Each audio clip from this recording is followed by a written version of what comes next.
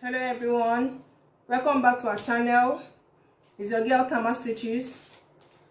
So today we're going to be drafting a Bubu Kimono dress. Bubu Kimono dress. If you're joining us for the first time, please like, subscribe and press the notification bell so that once we upload any new video, you'll be first to watch it. So our Bubu Kimono dress, kimono means cutting the neck and the shoulder together. That's a kimono. So now, because I want to cut a kimono, this will not be enough. If I fold it, you're supposed to fold it into two. If I fold it into two, I'll not get the required sleeve I want. So I'm going to be cutting it in one. Then I'll fold the material and cut it on the material. So I'm going to start from the front. Now, for you to get the measurement you need to know where you want your sleeve to stop. So from the center of your back, neck, you move it down to where you want the sleeve to stop. Then you take that measurement. For this one I'm doing today, I want the sleeve to stop at 18. So what that means that I'm going to be, when I come to my shoulder, I'll be marking 18 inches. So I mark my 18 inches. Okay, this is my 18 inches. Then I'll do my usual measurements also, which is 3 inches neck and shoulder of 8 inches. I need those guides as I'm working on this kimono. So I'll now take my vertical measurement. We'll have our 9 inch for our armhole. We'll have our half length as 17. We'll have our hip as 25. And the full length I'm using here is 35. Then 2 inch folding allowance. So let me move them out.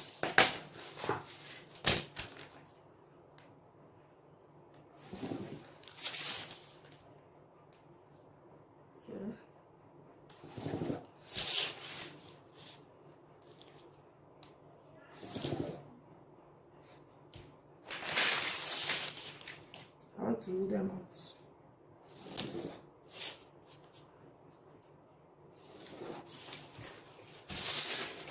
So this is our chest line, call it chest line C.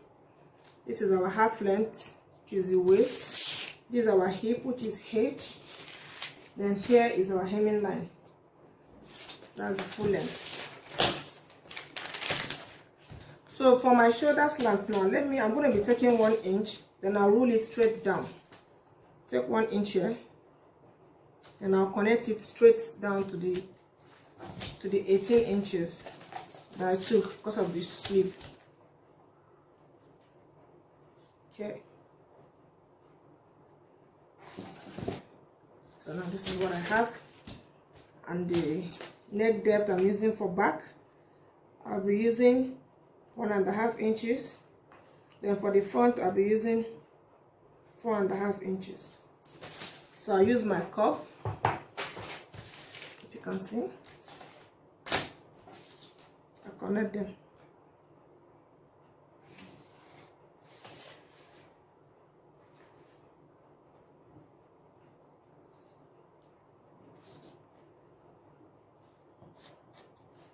So I've done my neckline, the front and the back.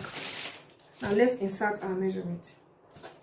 For the shoulder, we've already inserted our shoulder. This is where the shoulder is going to stop. Then the chest line, I can insert my bust in my chest line. The bust we are using here is 42. 42 divided by 4 plus 1.5 sewing allowance. 42 divided by 4 plus 1.5 sewing allowance. Because I want it to be free. I've gotten my bust here.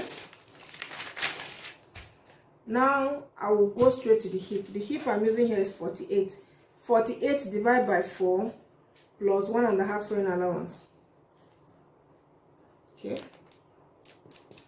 I will take it still same thing down. But when I come to the hemming side now, I'll be minusing 1.5 inch. That will be giving me from my hip. I will minus 1.5 inch. So I will now be inserting 12.5 here. I want it to be a little bit tapered down here. The same thing to the hemming.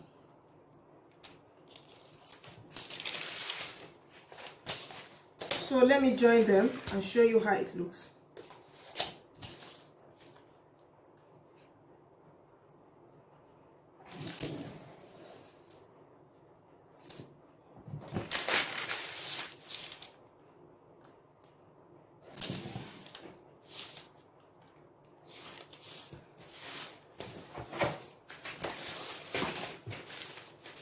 Now you can see how it looks. Let me insert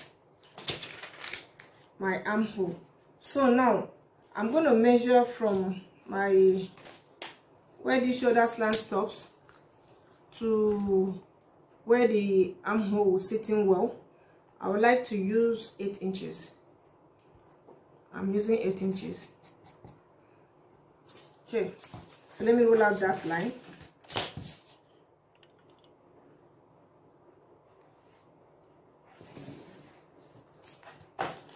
So if I'm using 8 inches, that is here. So I need to connect this sleeve to the armhole here. So from the measurement I have here, from here to here is 18. So let me get that same 18 here. Here is my 18. But I will come in by 1.5 inch so I can sit in well. So I join it together.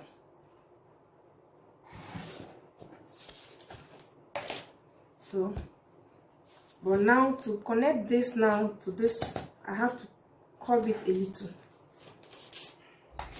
I need to curve it a little.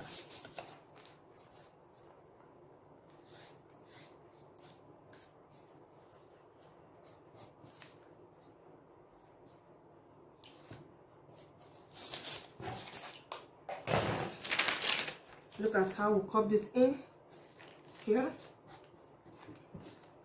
The sleeve coming down to join the body here. So this is what we'll have. Let me cut it out so that I'll show you before I cut it on the material. So I have cut it off. Look at it and see how beautiful it looks. Joining to the body here, the sleeve together with the body, our kimono. So now I want to cut it down to show you how I cut it down. You need to fold in this. You know, I put 2 lines here. This is for folding it in. So I fold it in like this. Fold in the second line in. Then trace it out. So that by the time you cut the material, it can sit in well.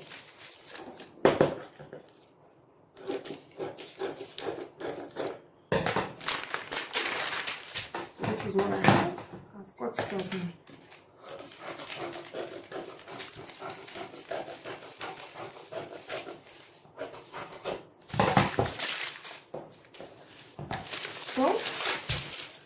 Some people might decide they want to shape here the waist, but it's a boo-boo. I don't think, if you want to, you can come in by 1.5 inch or 1.5 inch is okay.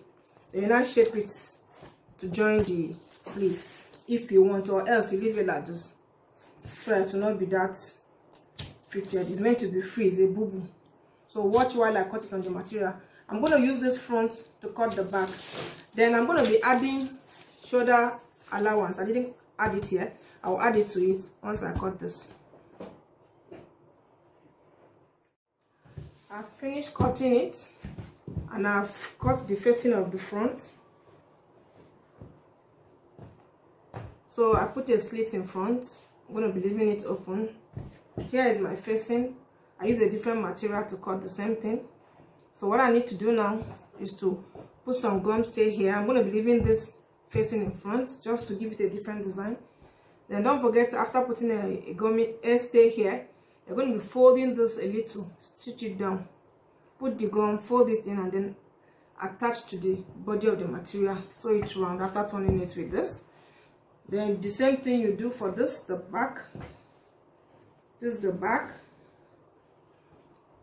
and the facing. Put some stay on it, use it to turn it, then place it same way at the back too. I'll be putting a patch pocket by the side. So that's that simple. Once you finish your front facing, you now join the shoulders together, then bring out the body. So if this tutorial has been helpful, this kimono bubu dress, please give us a thumbs up. Put any comments on the comments section there. Like, subscribe, and press the notification bell so that as we upload new videos, you'll be notified immediately. Thank you.